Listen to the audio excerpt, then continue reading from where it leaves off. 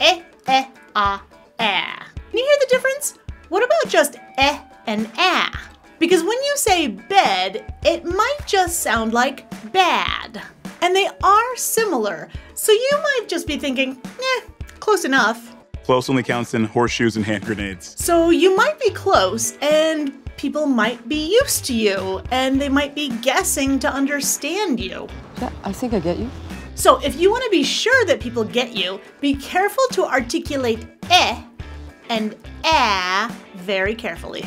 And if close enough isn't good enough for you, then keep watching. I'm going to show you how to perfectly pronounce these two very American sounds. And not only that, but I've got some extra special listening practice for you in case you need it, so that your words sound better, not badder. So hit that subscribe button for some very special high-level accent tips and tricks from me. So the main problem is that most languages don't even have or but they have which is close. But what did we say about close? Not good enough. Not good enough! So what's the difference between the sound you probably already have and the sound I want you to make? First, listen and see if you can hear the difference.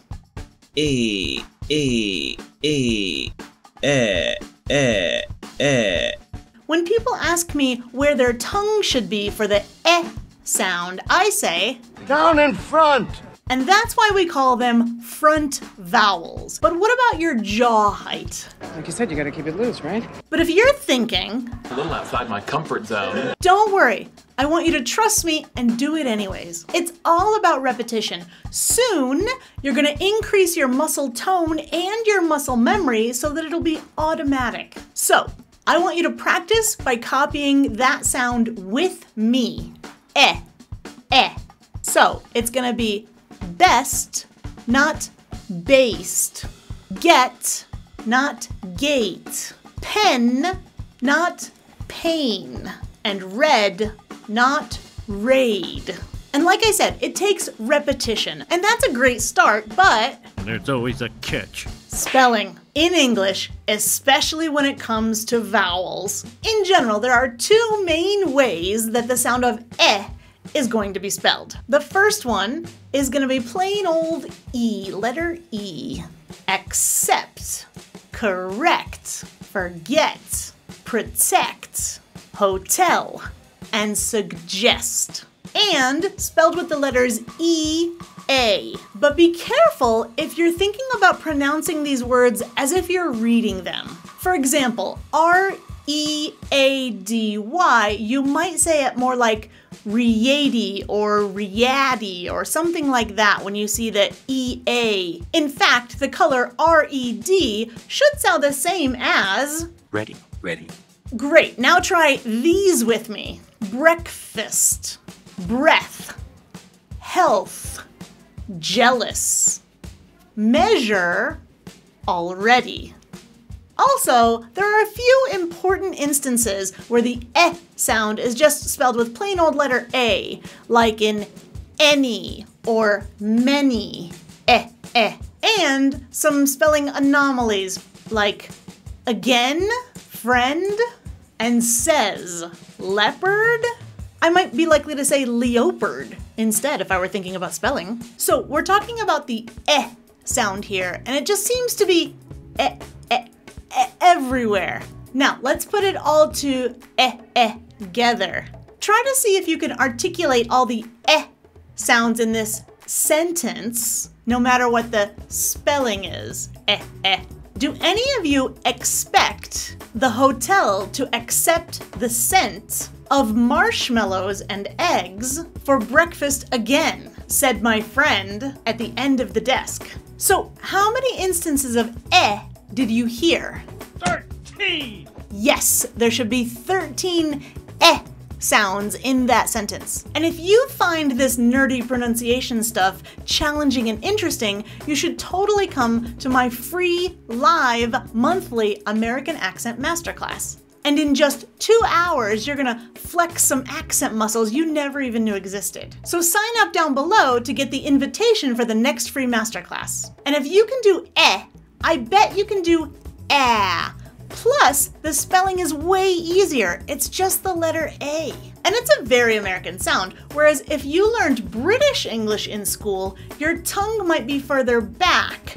For example, where I might say path, they would say path. And where I would say bath, they would say bath. So what's the main difference between ah and ah? You might have already guessed it. All right, tongue. Ah has the tongue in the front, whereas ah has the tongue in the back. And your jaw is gonna drop.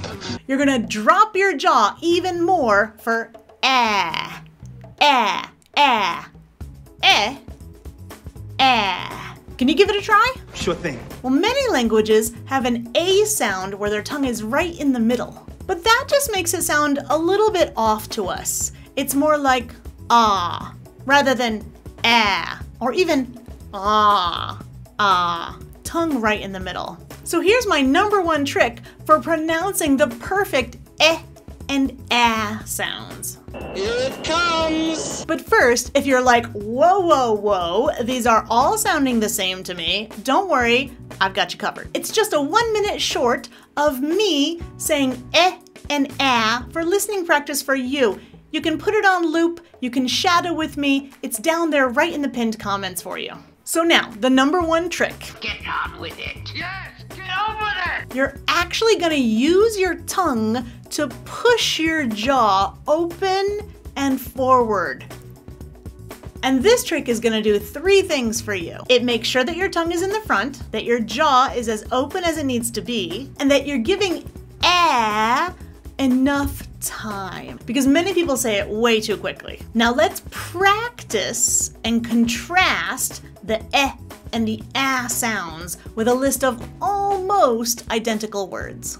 I'm ready, Captain. Flesh, flash, guess, gas, set, sat, shell, shall, tech, tack, X, axe, fed, fad, kettle, cattle, rebel, rabble. But watch out, because what some people do is they make the sound a little too early before their jaw is in position.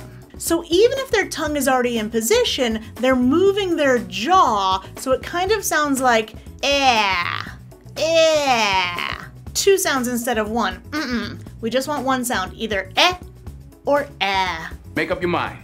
And these are just 2 of the many sounds in English that you might be pronouncing close enough. And hey, if you're happy with how you speak, Heck, if you're happy, then I'm happy too. but for people who are a bit more passionate about their accent, then I'm here for you. Your ears need a lot of repetition before you can expect your mouth to pronounce it well. And if that's the case, then I have the perfect little short for you where I'm repeating a whole list of words that contrast eh and ah for you. And next you should be mastering the E and I sounds, because you might just be swearing when you don't mean to be. I'm Accent Coach Bianca, and I'm on a mission to help people understand accents better. See you in the next video.